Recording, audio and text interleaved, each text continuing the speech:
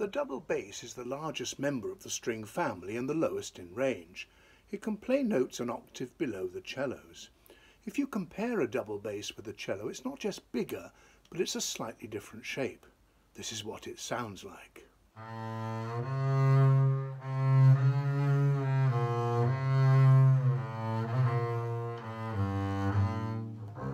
The four strings are tuned a fourth apart, starting on E 3 octaves below middle C, but as this would mean a lot of ledger lines, all double bass music is written an octave higher.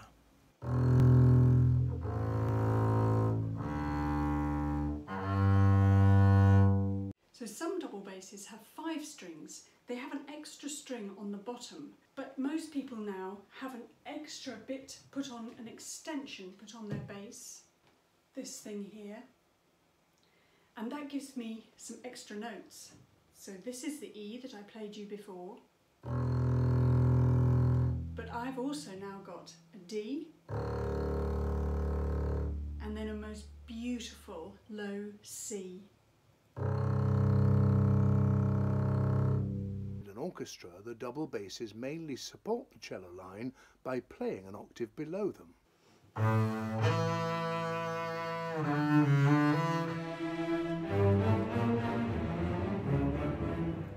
So the famous British composer Benjamin Britten wrote some fiendish bass parts.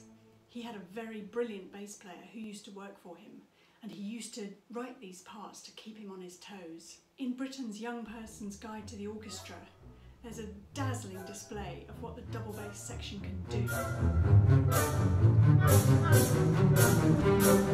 In the slow movement of Mahler's First Symphony, he writes for a solo double bass, which is very unusual in symphonic music.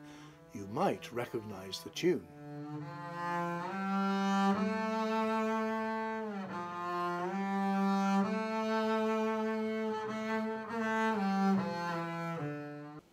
There are some beautiful sonatas written for the double bass and piano. Here is a modern one written only in 2013. It shows the double bass in its full musical, lyrical flow, and you can see how the sound of the instrument fills the hall.